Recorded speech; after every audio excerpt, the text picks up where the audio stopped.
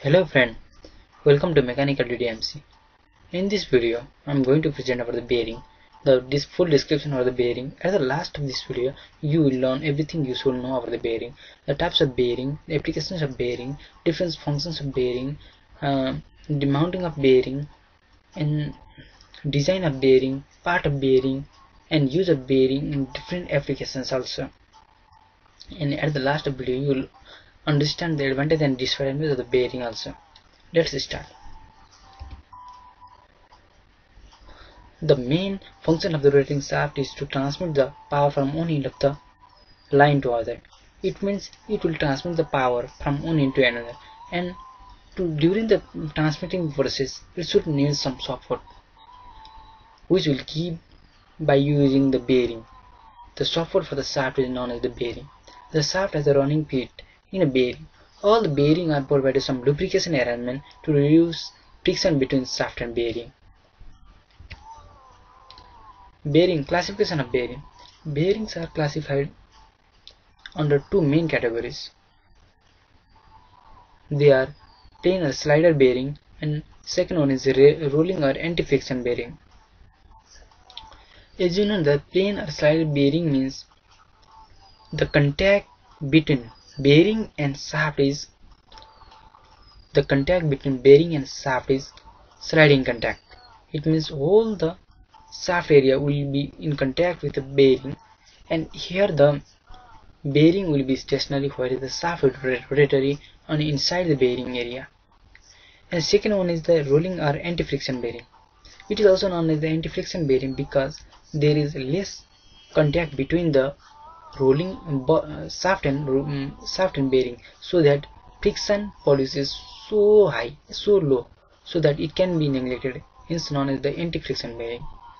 Due to less contact area, rolling friction is much lesser than the sliding friction, hence these bearings are also known as the anti-friction bearing.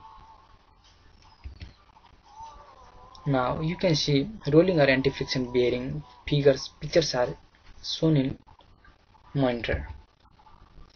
And in the bearing topics, the load direction and name is most important. In the bearing, the load can be lies axial direction or in the radial direction also. In some cases, axial load is applied, whereas in some cases radial load is applied. In the axial loads means which is parallel to the shaft, whereas the radial load means which is perpendicular to the shaft area. Okay. Types of rolling contact bearing. Rolling contact bearing are mainly classified into ball and roller bearing. Friction resistance considerably less than in plain bearing. Its properties are friction resistance considerably less than in plain bearing. Rotating, non-rotating pairs separated by balls or rollers. It means the balls or rollers are present in between shaft, which is rotatory, and bearing, which is stationary part. Ball or rollers has rolling contact and sliding friction is limited and replaced by the much lower rolling friction. It means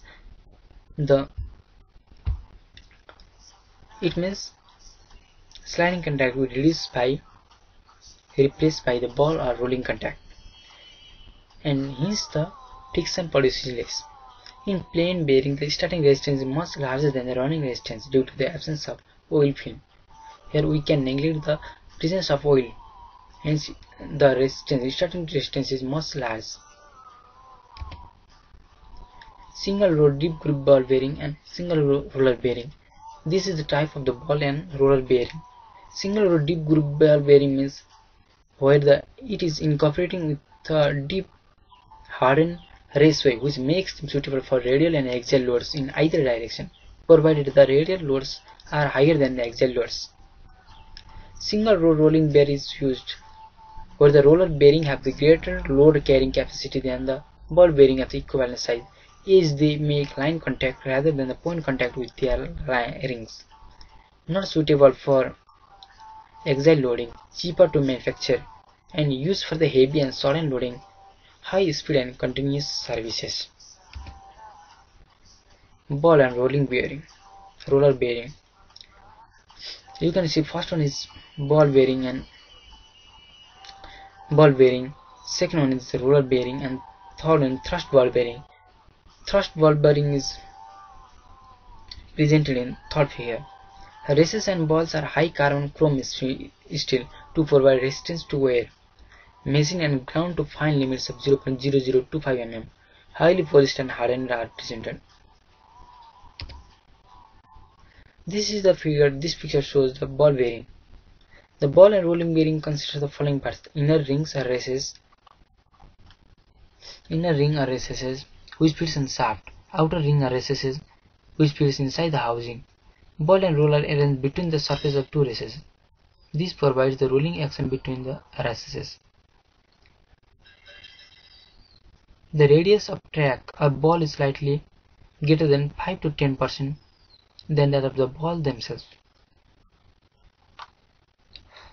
And one thing you should know is the disadvantage of the ball and roller bearings are high cost. They cannot be used in half and greater noise. This figure shows the ball and roller bearings. These are the roller bearings actually. These are the types of the ball and roller bearing. Double row self-lying ball bearing is first one. The second one are single and double row roller bearing. Single and double row roller bearing. Deep groove ball bearing is shown in monitor screen. This is bearing diameter. This is bearing single outside diameter. Outer ring is this one. Bearing chamfer is this one, and you can see all this. Second one is angular contact ball bearing. This is also a type of ball bearing. This is cylindrical roller ball bearing. A roller bearing. Tapered roller bearing. You can see it is made with tapered and roller are presented. Self-lying roller bearing, this one. Actually, self-lying means which can make itself suitable for different types of loading, and angular loading also can sustain by this type of roller bearing. This is oiling type of or bearing unit. Thrust ball bearing. This figure shows the type of thrust ball bearing, which is actually used for thrust load. You can see thrust ball bearing is presented here. These are balls and load will actually apply in this direction. Applications of the roller bearings. As I already told that ball bearings are mainly used where the friction should be less, and applications are tapered roller bearing. Tapered roller bearing can take both radial and axial loads and used for great gearboxes for heavy trucks, bevel gear transmission, lathe spindles, and etc. Thrust ball bearings are in thrust ball bearings it can take only thrust load only. Thrust ball bearings are used for heavy axial loads and low speeds. Needle ball bearing is used in small diameter of rollers. They are used for radial load at slow speed and oscillating motion. They have the advantage of the light weight and occupy small space. They are used in aircraft industry, live tail, stock centers, bench drill, spindles, etc. Needle ball bearing. This figure shows the needle ball bearing. Bearing arrangement. Now let's discuss about the bearing arrangement. Shafts are generally supported by the two bearings in the radial and axial directions. The side that fixes relative moment of the shaft and housing in the axial direction is called the fixed side bearing, and the side that allows the movement is called the floating side bearing. The floating side bearing is needed to absorb the mounting error and avoid the stress caused by the expansion and contraction of the shaft due to temperature changes. Bearing mounting. For instrument bearings, certain special considerations should be emphasized. Heavy press fields should be avoided. Accuracy of the mounting surface should be equal to accuracy of mating bearing surfaces. It means they should be mated with each other. Misalignment of the low torque and running accuracy should be exceed 1/4 degree. Loading across the bearing during assembly should be avoided. Now let's discuss about the sliding contact bearing. As I already told that in sliding contact bearing, the bearing and the shaft are acted in sliding contact, so that more friction is appeared there. Classification of the sliding contact bearing. Generally, sliding contact bearing can be classified as journal bearing, footstep bearing, and collar thrust bearing. Journal bearing. In this bearing, the pressure is exerted at the right angle to the axis of the shaft. The portion of the shaft lying within the bearing is known as the journal. Shafts are generally made of the mild steel. It means in journal bearing, the pressure is exerted at the right angle to the axis of the shaft. And the second one is the footstep or pivot bearing. In this bearing, the bearing pressure is exerted parallel to the shaft, which axis is vertical. Note that in this case, the end of the shaft rests within the bearing. And third one is thrust bearing. In this bearing, supporting pressure is parallel to the axis of the shaft. Bearing shaft having in thrust. Thrust bearing are used in bevel mounting, propeller, drivers, turbines, etc. Note here the shaft, unlike footstep bearing, passes through and beyond the bearing. Thrust bearing are also known as the collar bearing. Now you can see the figure of the journal bearing. Simple journal solid bearing. It is simply a block of cast iron with a hole of. You can see this is the solid bearing. Here you can see this is the hole is present there, and the shaft will mounted inserted here, and it will provide support to the shaft while rotating. It is simply a block of cast iron with a hole for the shaft providing running feet. An oil hole is drilled at the top for lubrication. The main disadvantage of this type of bearing are there is no provision for the wear and adjustment of the accountment of the wear. The shaft must be passed into the bearing exactly, that is inwise. Limited load and shaft and speed of the shaft is low. This figure shows the solid bearing or journal bearing. And bush bearing. In the bush of soft metal like brass or gun, metal is provided, and the body of the main block is made of the cast iron. Bush is hollow cylindrical piece which is fitted on the housing to accommodate the matting part. When the bush gets worn out, it can be easily replaced. You can see this is the bush. Bush is present here. It is the end metal, and it will reduce the friction between shaft and bearing during the rotation of the shaft. The outside of the bush is drilling fit in the hole of the casing, whereas the inside is the running fit for the shaft. The applications are turbine, large diesel engines, etc. Plummer block or pedestal bearing. This is also another type of plain or sliding contact bearing. It is a split type of bearing. This type of bearing used for higher speeds, heavy loads, and large sizes. The components of the bearing are cast iron pedestal or block with a hole, brass or gun metal, cast iron cap, 2 mild steel bolts and nut.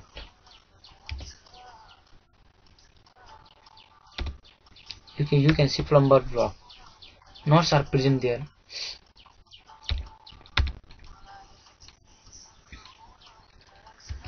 Cast iron cap, you can see this one, and body is present here. You can see the type of journal bearing is there. Footstep or pivot bearing. It is suitable for supporting a vertical shaft with axial loads. In a footstep bearing, it means axial loads it will work with axial loads. In a footstep bearing, a gun metal bush having a collar on top is placed inside the CI cast iron sole. The end of the shaft rests on the gun metal disc placed at the bottom of the bus. The disc is prevented from the rotation with the help of the pinners song pitted on the stone. The disc acts as the thrust bearing, wherein the push pitted in the casting supports the shaft in position. The boost can take radial loads, if any, on the shaft. The disadvantage of the footstep bearing is that it cannot be effectively lubricated and where there is the unequal wear on the bottom discs.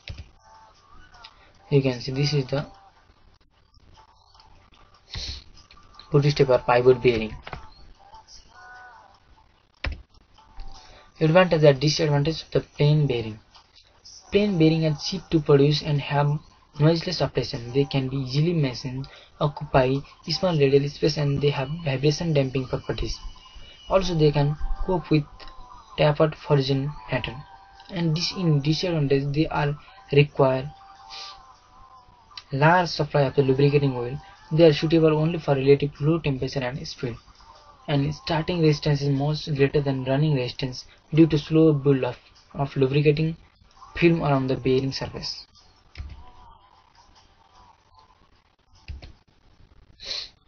Thank you, friend. For more videos like this and more new techniques and about the designing, modeling and CAD packages, please subscribe my channel because I am going to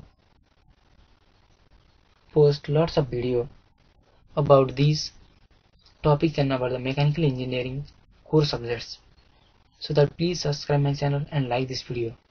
And if you have any doubt or queries, please mention in the comment box. I will try to respond as fast as I can. Thank you. See you on next video.